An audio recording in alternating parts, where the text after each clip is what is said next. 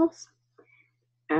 This is lesson 3 of human reproduction, and it's the lesson for Thursday, the 7th of May. Okay, right, let's go.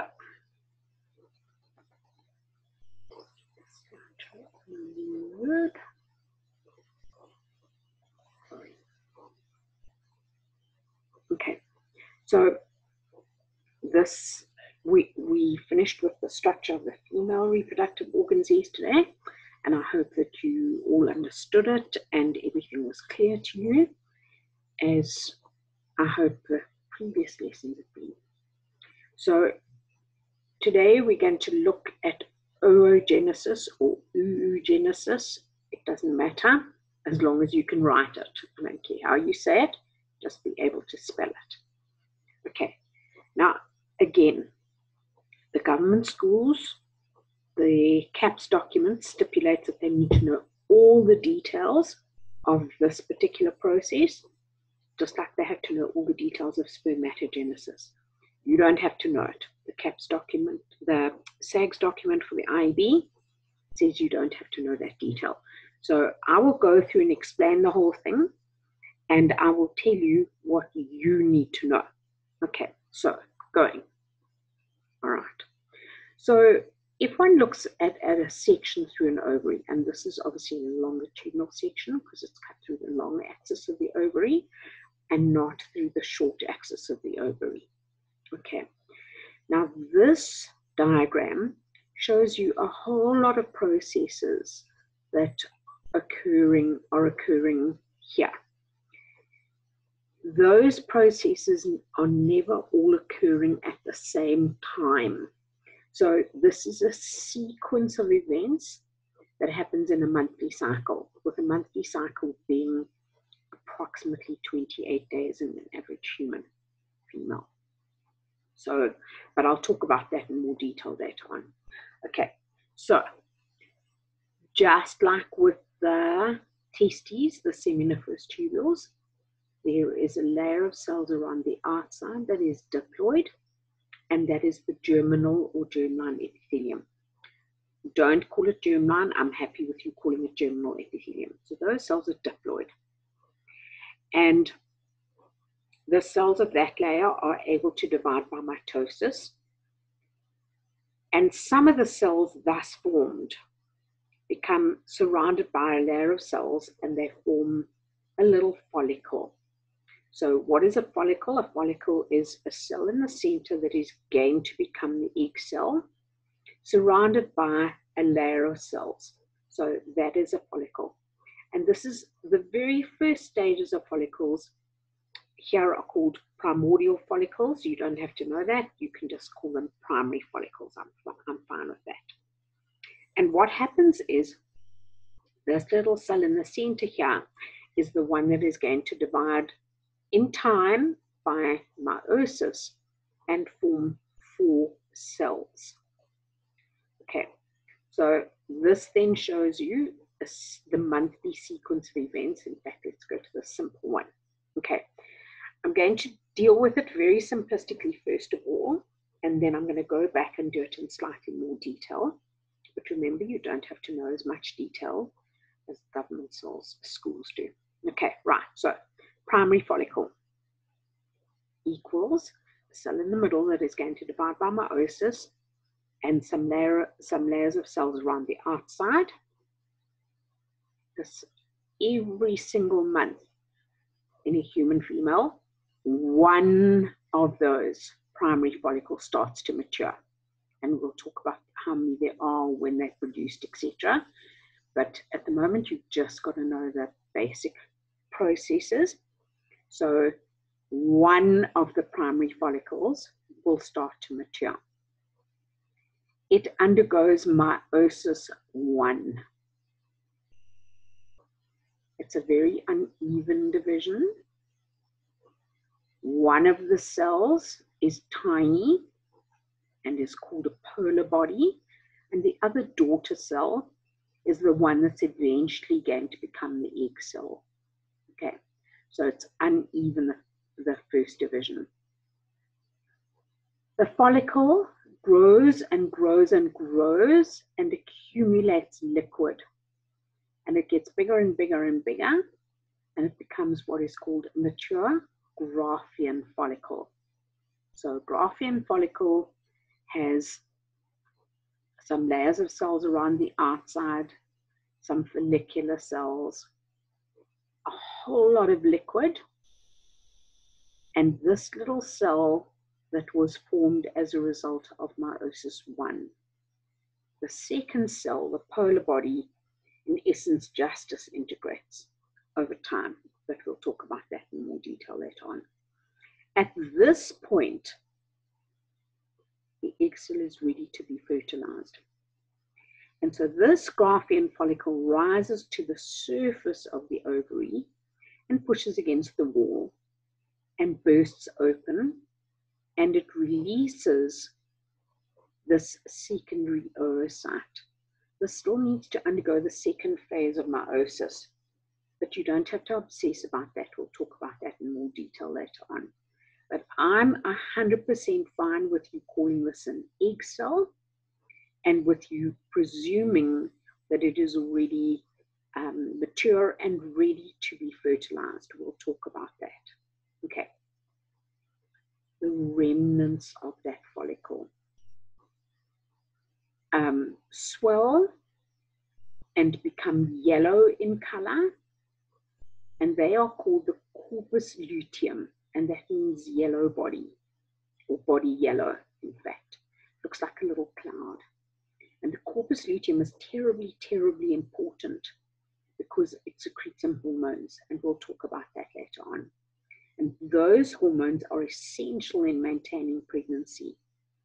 If this little thing becomes fertilized, the corpus luteum will carry on. It will remain there and carry on secreting those hormones for about the first 12 weeks of pregnancy, but we'll talk about that. If the little egg cell doesn't become fertilized, then the corpus luteum disintegrates. You can see here it becomes called the corpus albicans. You don't have to know that. And then that's the end of the month, and the female menstruates, and she's not pregnant, and the following month the whole process starts again. One of the primary follicles will mature and become a secondary follicle, which will grow and become a Graafian follicle, which then rises to the surface of the ovary and bursts open, releasing a little egg. Accurately speaking, a secondary oocyte. It's not yet a little egg, but I'm fine with you calling it an egg cell. The remains of the follicle become, they grow and they become the corpus luteum, the yellow body, and that corpus luteum, remember, secretes hormones. If the female doesn't fall pregnant, then within a few days, that corpus luteum starts to get smaller and smaller and smaller and disintegrates, and the whole cycle starts again. So what you need to realize is that these processes, although they all being shown in the same diagram, are not actually happening at the same time. You would never find an ovary that has all of these things going on at the same time. There would always be primary follicles, but there wouldn't be a Graafian follicle and a corpus luteum at the same time. All right, I hope that makes sense. Okay, so the cell in the follicle divides over time, and we'll talk about that, to form the 4 cells that are the result of meiosis. Okay, this just shows you exactly the same thing, but here it just shows you that way around, not that way around like in the previous diagram. So primary follicles, a primordial follicle will mature 1 per month into a primary follicle. That primary follicle, this little cell in the middle here, starts to divide by meiosis, and the follicle grows and absorbs liquid and becomes a secondary follicle, and eventually it is huge, and it is called a Graafian follicle. And inside here's a little oocyte. We're going to call it an egg cell. It is haploid. It is N. If this is a human, then it's 23 chromosomes. Graafian follicle pushes to the surface, and it bursts open, and it releases the little egg cell which is surrounded by some layers of follicular cells. Okay, that process of releasing the egg cell is called ovulation, and the ruptured follicle, the remains of the follicle, then develop into the corpus luteum, which over time degenerates if the female doesn't fall pregnant, and the process starts again. So remember, no ovary will show all these things at one time.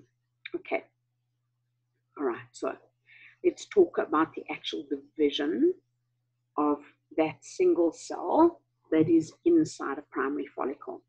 So it divides by meiosis 1. That division is uneven. It forms one large cell and one small polar body. At meiosis 2, the division of the large cell is again uneven. And so there's one large cell and one smaller polar body here. And then this original polar body also divides. And so the result of oogenesis is one egg cell or ovum and 3 polar bodies. Currently, it appears that the polar bodies play no role in reproduction. Okay, so this is oogenesis. You don't have to know the names of the stages, just like you didn't have to know it in spermatogenesis. So here is a diploid cell in it's a primary oocyte in the primary follicle, and it undergoes meiosis 1, and it's an uneven division. Small polar body and a secondary oocyte, but you don't have to know that name. You don't even have to know this name. So you just know that there's a diploid cell which divides by meiosis 1 and forms one large cell and one small cell. Know that this cell is called a polar body. We don't care about you knowing about that one.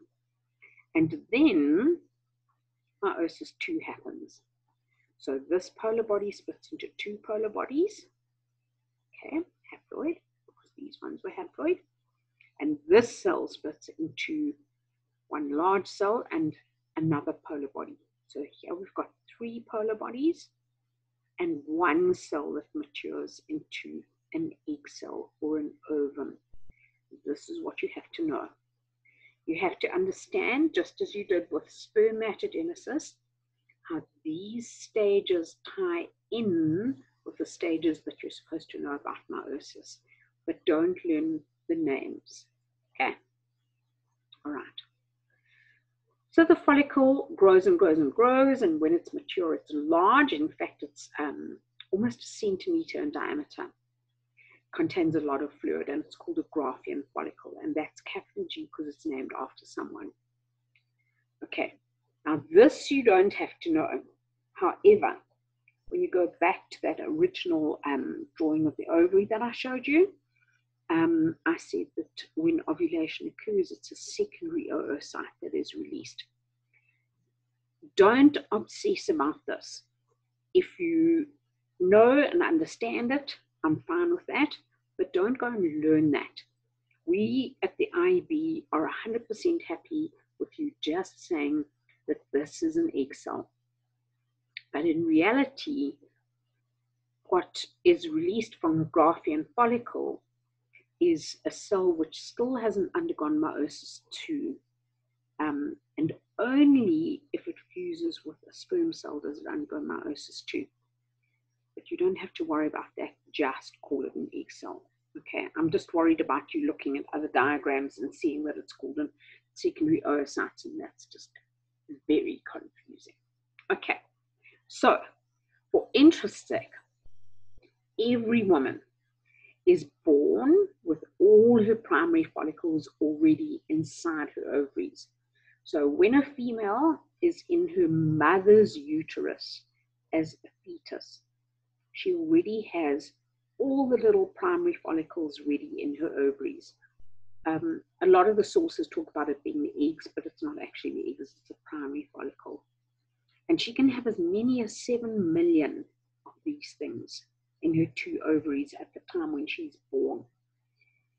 And these will be released one by one with each what is called ovarian cycle, and that's that cycle that happens within an ovary throughout her fertile lifetime. And it seems like a huge waste, because in fact, if you consider that a woman, let's say on average, is fertile for 40 years of her life, and she has 12 ovarian cycles per year, one per month, in other words. So that's on average, a woman has 480 ovarian cycles. That means that on average, a female only releases 480 eggs in her lifetime. So why have 7 million?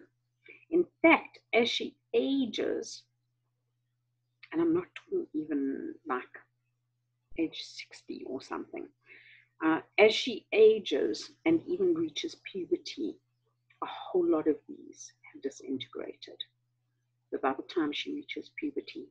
And as she goes through her fertile time of her life, in fact, many of them just disintegrate.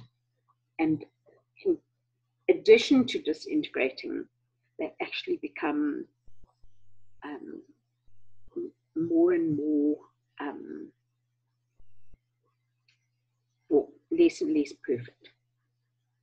So an egg that is released at, say, age 45 is quite often not a perfect egg cell, because remember that a female has more and more chance the older she gets of having non-disjunction having occurred, and therefore birth defects occurring in their offspring. So to think about, because a female is born with all her primary follicles, this actually means that her eggs or primary follicles were once inside, in fact, her mother, because when the woman was carried as a fetus in utero, in other words, in her mother's uterus, then that woman in her ovaries had all these primary follicles or primordial follicles. So that means that the mother carried the egg cells, which might one day be fertilized and grow into her own grandchild, which is quite interesting. Anyway, moving on. Okay, cross-section through an ovary. It's a micrograph and it's showing various stages of development, and you can see that these are little primary follicles. This is a follicle which is busy maturing, and this then on the right side is a Graafian follicle, or almost a Graafian follicle, because it contains a lot of liquid. And this is the little haploid cell that is going to be ovulated.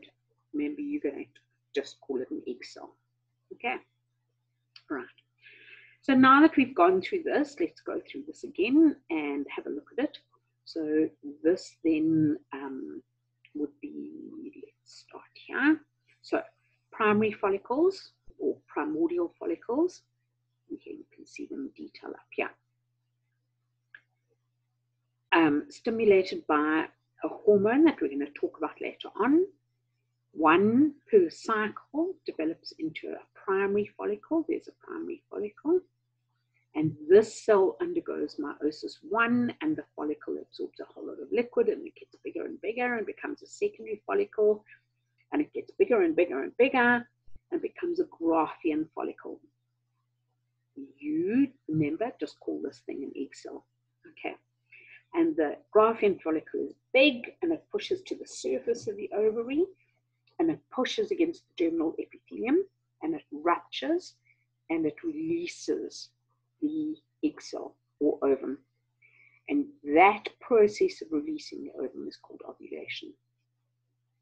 The remains or the remnants of the Graafian follicle become the corpus luteum, which in fact grows initially and is called the corpus luteum or yellow body. You're going to call it the corpus luteum. And remember that the corpus luteum secretes hormones. We're going to talk about those in more detail later on. It's terribly important. These are the hormones that prevent a female having a miscarriage if she falls pregnant. If she doesn't fall pregnant, then after a few days, the corpus luteum starts to disintegrate, and there's no longer a corpus luteum, and therefore the whole cycle starts again. Okay, that's all right. Lots of connective tissue, lots of blood vessels. Okay, so work for you to do. Questions 1 and 2 of activity 4.7, page 73 of your textbook. And although it doesn't tell you to do this, I would like you to do question 2 in the form of a table of comparison. I've told my class this before, and I'm sure that Mrs. Florenza has told her class. In the question that I marked, not the question that Mrs. Florenza marked, in the matric exam last year, she marked a different question. One of the questions was a table of comparison, and the students did so appallingly badly in this table. And quite often what happens is if students do badly, consistently do badly in a particular question in the matric exam one year, then the following year, the examiner will ask the same type of question. Now, it's not on the same work, because remember, the 4 sections within the matric syllabus rotate around the 2 exam papers, and this was a question in paper 2.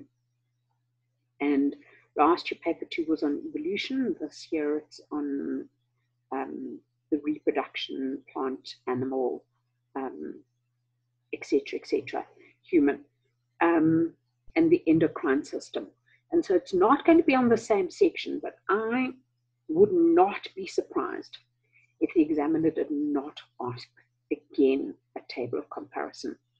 And it's terribly important that you practice doing that. So in a test or exam, marks would be allocated for your table design. And this was what was so bad last year, was the actual design of the table. The students really did appalling work. Sure, marking it was a nightmare. Okay, so do that. Okay. Ovulation. Ovulation is the process that occurs when a Graafian follicle moves to the surface of the ovary. It actually causes a visible bump on the surface of the ovary, and I'll show you pictures of that now. And then the Graafian follicle bursts, and it releases the egg cell, or the ovum, which in fact is not quite yet an egg cell or an ovum, but you call it that. The ovum is a cell that has already begun meiosis II. It's surrounded by several layers of follicle cells or follicular cells. In other words, cells that came out of the follicle with it.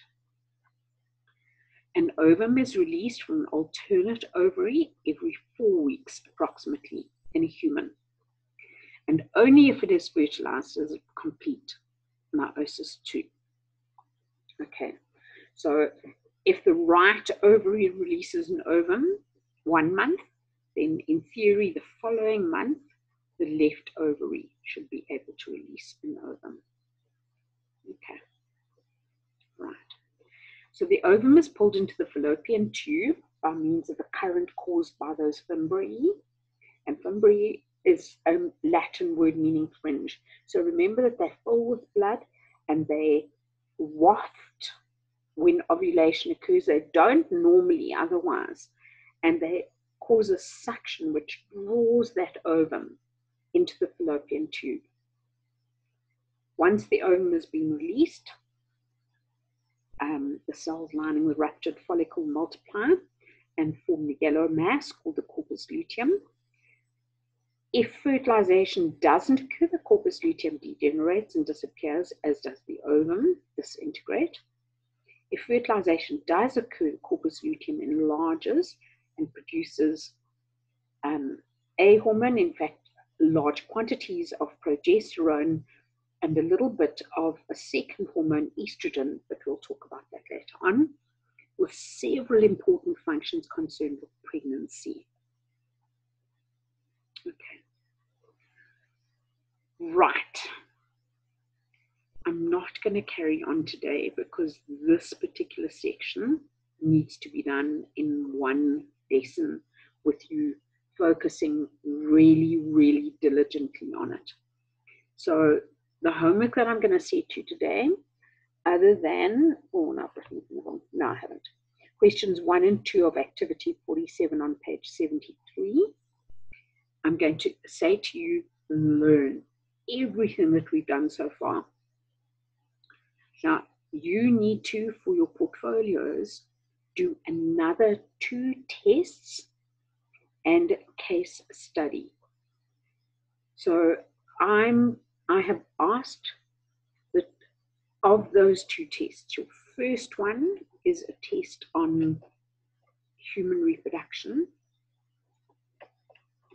and possibly some population studies, and that it happens very soon after you get back to school. Okay, so you need to learn the population studies work, and you need to learn this human reproduction work, and be prepared for a test very soon.